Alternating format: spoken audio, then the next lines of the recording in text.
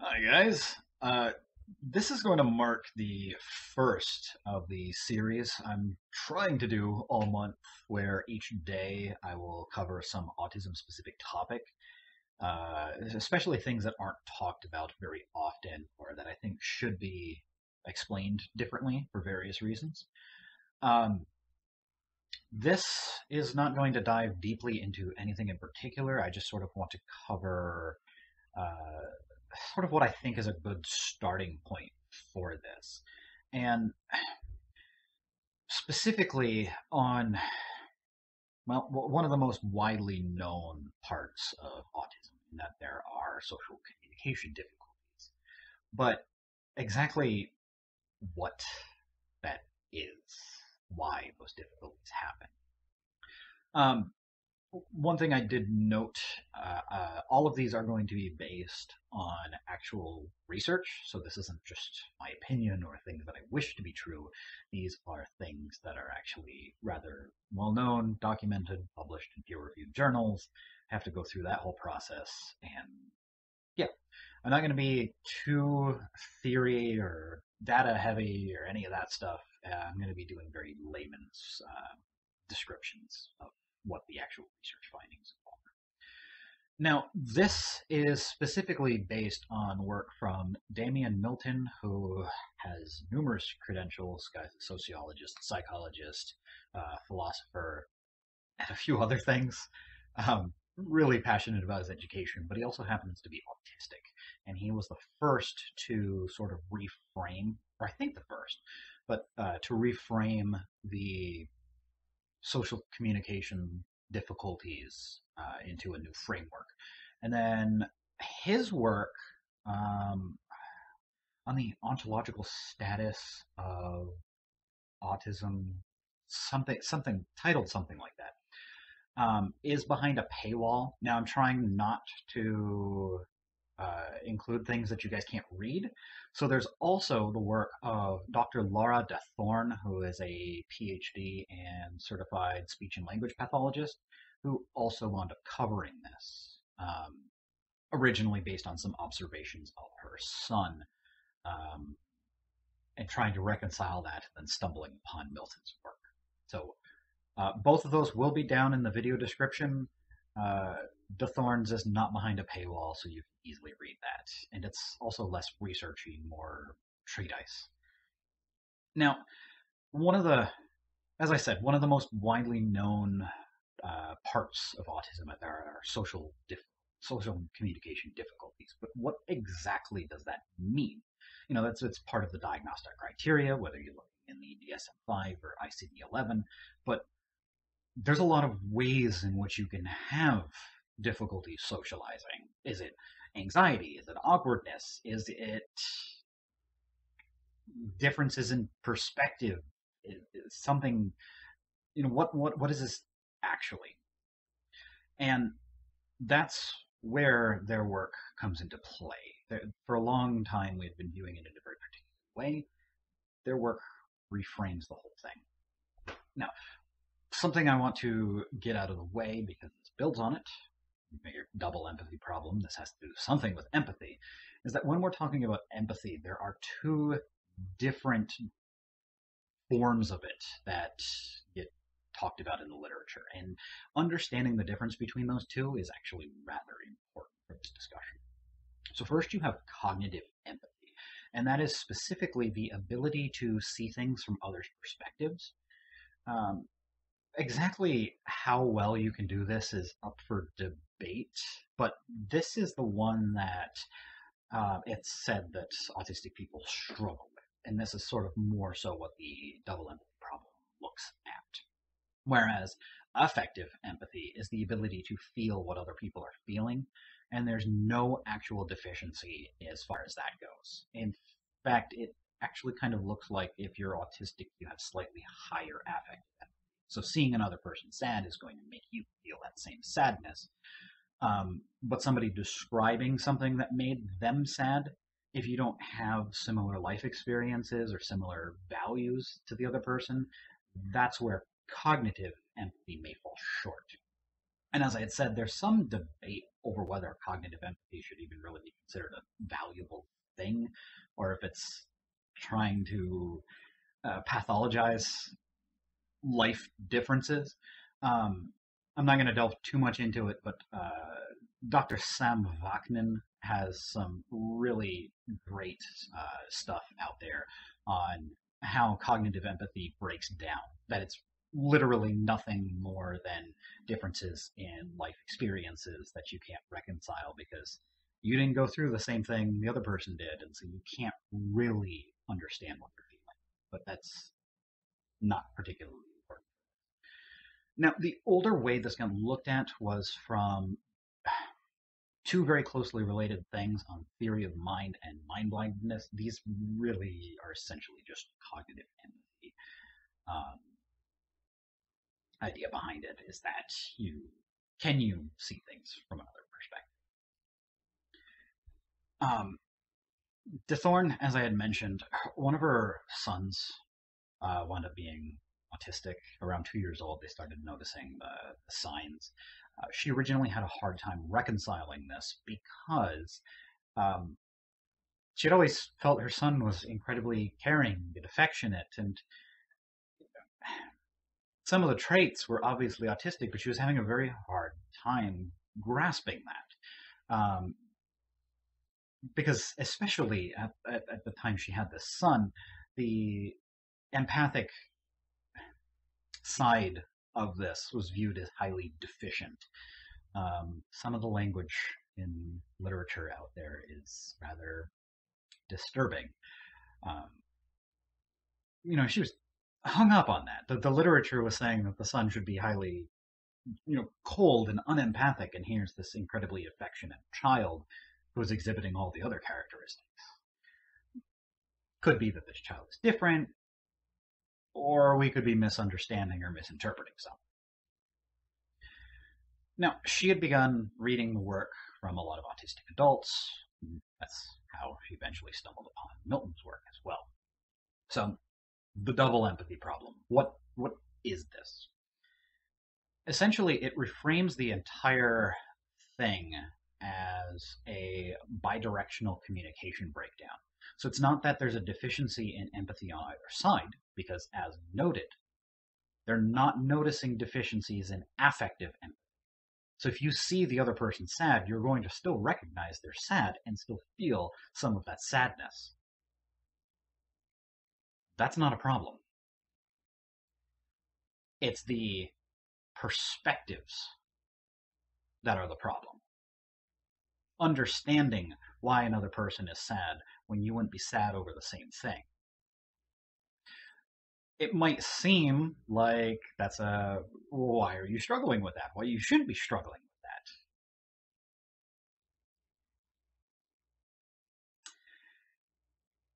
And a touch on that after this one thing. Communication's it's not just the verbal language. There's a lot of other things that have to do with it, body language and all of that. Eye contact, in particular, is one of the things that autistic people are regarded as deficient in. And so this eventually led to what got misinterpreted, and I'll cover that in a later video, actually looking into what is going on with interpreting people's faces when you're autistic.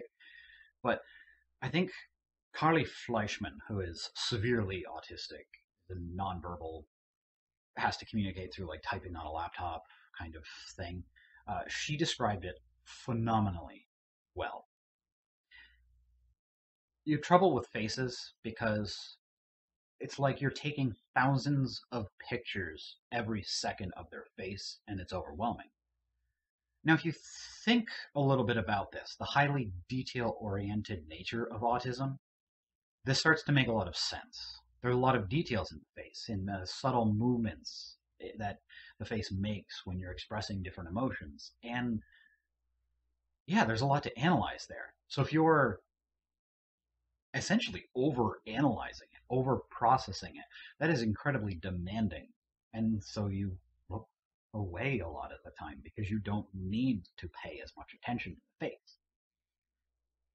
You're not missing those things. And there is research that supports that it's just as accurate as determining facial emotions as non-autistic people. But it's interpreted as you're missing that information. You don't care about the conversation, or even you're untrustworthy, which is really unfortunate because that is a source of communication breakdown and social problems that really shouldn't exist, but unfortunately is something you have to deal with. Um, there are clever techniques for making it look like you're making eye contact when you're not. Um, Looking at the forehead and other stuff like that works well. But another one of these that ties back into cognitive empathy and the theory of mind and how this is really a breakdown on both sides. I'm just going to give a little trigger warning. I know I don't normally do that, but abuse among those with disabilities and autism in particular occurs about 2 to 2.5 times more often than for non-disabled, non-autistic people. So you know where this is going. You know to skip ahead if this is something that's going to bother you. A lot of autistic children, a lot of autistic adults have trouble with physical contact. And it's easy to, if you've never had these problems, to not understand where that's stemming from. Now, it's not always because of this. Sometimes it's due to sensory hypersensitivities that have nothing to do with any kind of abuse or molestation or anything like that. It's just over processing touch as opposed to over processing people's faces when you look at them. But if you don't have that going on, it's hard to understand that. But another component of that, of course, is the higher rates of abuse. I don't know if I've mentioned it at all in this channel, but I was molested when I was 14. I know that's up on Twitter. I understandably, when you know that, understandably, don't like physical contact. Now, with most people, if I like you, trust you, both of those, it's not just it's not like it's complicated. If you've been through it, you know it's complicated. Have a hard time with that, and not everybody gets it. Now, I've also mentioned, I have previous videos up on how I used to be a medical worker. Now, one of the things that you see, you have to be trained for, or at least you're supposed to be trained for, is that when you've got people who are suspected to be abused, especially if that's what they're in the ER for, or wherever, you have to resist the normal urge to touch them. Because that's how we normally express concern. Put your hand on their shoulder, put your arm around them, whatever. That's normally a gesture of concern. Showing support, compassion, that stuff for them. But if they had been abused, that's not going to make them comfortable. That's going to make them uncomfortable. And if you've never been through that, it's very hard to understand that it would make them uncomfortable. That's essentially what's meant by the double empathy problem. Okay, so I'm sure have to jump there. But all that trigger warning stuff aside, double empathy problem isn't. If you've studied sociology at all, you probably recognize that this isn't a uniquely autistic thing. There's work from Dr. Joshua Green, I believe it is, from Harvard, on the moral tribes. That this is essentially something that happens all throughout society, and people cluster in little groups based on similar perspectives, and tend to respond rather harshly towards people outside of those groups. because of differences in interpretation that stem from differences in their life experience. Uh, it's just that with autism in particular, because of differences in how the brain develops, you're guaranteed differences in how you perceive the world. Makes sense. It's, sensory differences. It's not really a sensory disorder, but you're more and less sensitive to different things, and so that causes all sorts of different perspectives. If you haven't experienced it, it's hard to understand. Now, this sounds fine and dandy and all, sounds a little bit like wishful thinking to some people. One of the things that got the double empathy problem a lot of support is the interesting observation that people had started to make around the time that this first got described.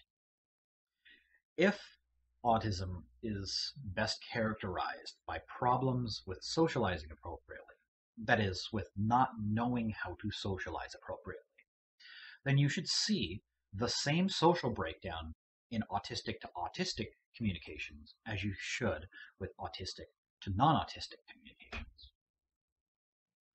But you don't. In fact, you see about the same amount of breakdown in autistic to autistic communications as you do between non-autistic to non-autistic communication. You only start to see the breakdown when it's from autism to non-autism. That sounds like moral tribes and the double empathy problem. Furthermore, the similarity in how autistic people describe their experiences, in how they perceive different things, and how they respond to different things are remarkably consistent.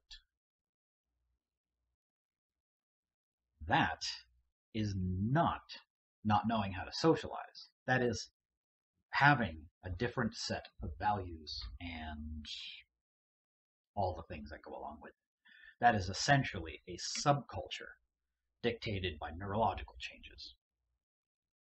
That is why we're now viewing it as a bidirectional breakdown rather than a deficiency in communication. The easier way to explain some of this, and just sort of a useful thing to keep in mind if you happen to know somebody who's autistic or a parent of somebody who's autistic, in DeThorne's work, she provides the example of a mother who was rather offended by the fact that her child didn't make the affectionate eye contact that she understands as affection. Love languages should ring a bell to some people because you see the same kind of problem a lot in relational therapy, where you're providing couples therapy or that kind of thing. People have different ways in which affection is expressed, and that's not going to be one of them for the autistic. You might be able to catch moments of it because nobody universally fits into one category and excluded from another, but that's sort of another useful way of conceptualizing what's going on. That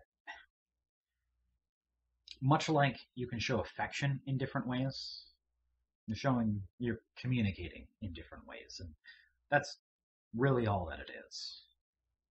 Understand on each side, each group has a responsibility to understand the other's method of communication or the other's method of showing affection, but that seems to be the best description for what is actually going on. It's not a deficiency on one side or the other, because I do see that. I do see some rather volatile autistic people blaming non-autistic people for this. It's not that either. It's bidirectional communication breakdown. So hopefully this helps. I have a follow-up video that I'm going to do every day, hopefully, explaining all sorts of different things, from why sensory disturbances happen to often not talked about endocrinological issues to gastrointestinal issues, but tomorrow what I have planned is explaining why some autistic individuals are nonverbal. Because we know almost certainly why that's the case, but even if this isn't it, there are some very interesting findings in differences that occur in the throat and the throat muscles. Seem to be why that's the case. So until then, have a good one, guys.